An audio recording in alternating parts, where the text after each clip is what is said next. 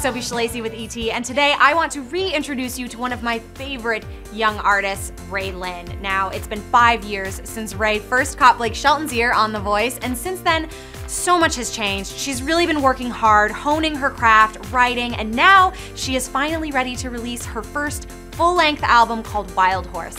Only I had the chance to sit down with Rae for some real talk about what it actually takes to make it after The Voice and what she's learned about fame from Blake Shelton. I was trying to figure out if I wanted my record to be just a self-titled record because it's my first record. But I love it when a body of work has a name.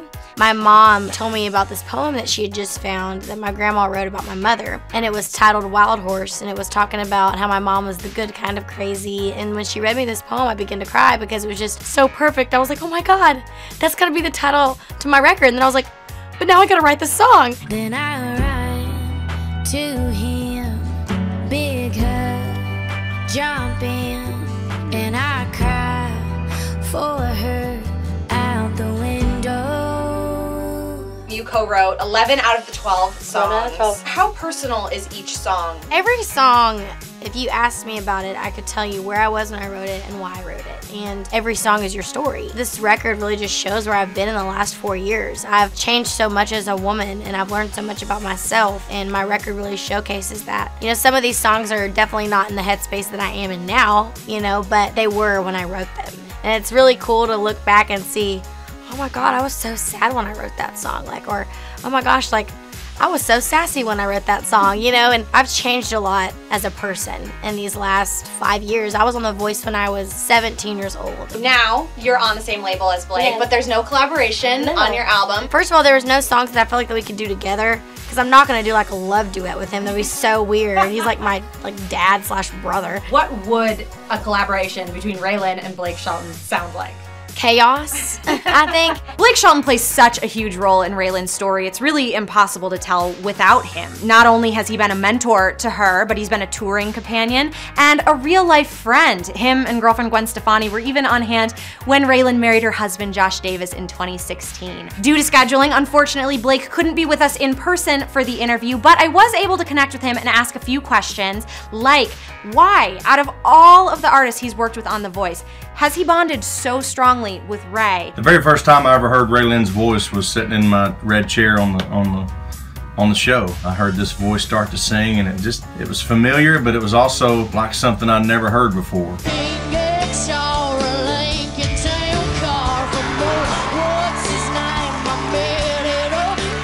I hit my button and I turned around and instantly looked like a star. That's one of the times that Adam has been most upset with me, was whenever RaeLynn chose me to be her coach. Damn it! I guess you could say she's definitely, you know, my personal favorite. I just feel a bond with her that, you know, is unexplainable. She's a star, is what she is, and a great friend and a good kid, and I just want to see the best that can possibly happen for her happen, and that's why I'm glad to see her getting the recognition that she deserves with the Love Triangle and this new album. It's going to be incredible. One thing that I can say about Blake is he's never changed. He doesn't let anything affect him. We went and ate lunch when I was like 19 in LA. We walked out of the restaurant and there was like all these people outside, and I was like, how do you handle this? He goes, you just handle it. He's like, you just, you know, have a smile on your face and you talk to him. Like, that's one thing that I take from him, is that's like, you just can't let any of that change you. You know, you always have to keep people around you that are gonna keep you grounded. Are there any habits or Blakeisms that you've picked up from being on the road with him? Oh my gosh, I don't know if I picked anything up. I just know that like, every time we're on stage, we just wanna laugh. I don't know why, like, cause it's just, he's just like a goober. It's just like going up there with your big brother. Or one time we were singing and he yells out my part, like I was supposed to come and go, that's right, and he just yelled out, that's right, and I'm like, that's my part. Like, and then we just started laughing. He's just awesome. At the honky tonk where the boots stomp all night. What? That's right. Yeah. So before you were touring with Blake, you had also toured with Miranda Lambert. Yeah. Are you guys still in touch? Oh my God, of course. Yeah. I love her. Her record is so great. So you just celebrated your first wedding anniversary. Yeah. So a lot's changed for you as well. What's been the best part of the first year and the hardest part of the first year? The best part is just having your best friend with you all the time, and like when you say I do, that bond just like strengthens so much more. We're one. Like, I have this person that's going through it with me. You know, my husband joined the service and he's been gone for a little bit, and that part's been hard because I just I feel like a piece of me is gone 24/7. Like when something happens, I have to write it in a letter. I'm like, are we back to Noah and Allie days? Like, this is just crazy, you know? At the end of the day, I'm married to an incredible man, and he's my best friend. And yeah, we might irritate each other sometimes, but who doesn't? You just announced your first headlining tour, the Rave tour. What can we expect? Fun. I am so excited. I told my manager, I was like, I don't care if even 50 people show up. Well, we pray that there's more than 50. But I'm saying, like, this tour is just going to be 100% me. I wanted it to be a big dance party. It's going to be like, we're going to have like an opening DJ for 30 minutes, and then I'm going to go on for an hour, and then we're going to have a dance party at the end. Like, it's going to be non-stop fun. Come on, let me see you shake your tail feathers. Come on, let me see you shake your tail feathers. No singing show, reality show, is going to make you a superstar.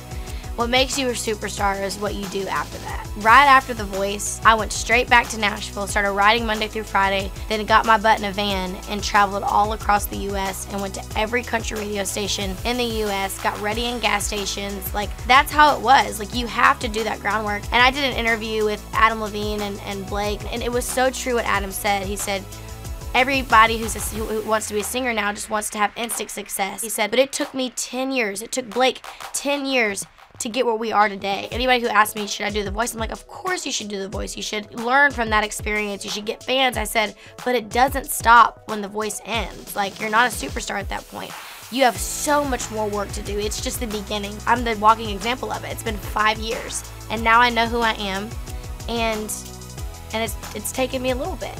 But I think that's the beauty of when you really want something and it's your dream and it's your passion, you're gonna make it happen. Thank you guys so much for watching. Be sure to click subscribe for all the best from entertainment tonight, and check out RaeLynn's new album, Wildhorse. It is out March 24th.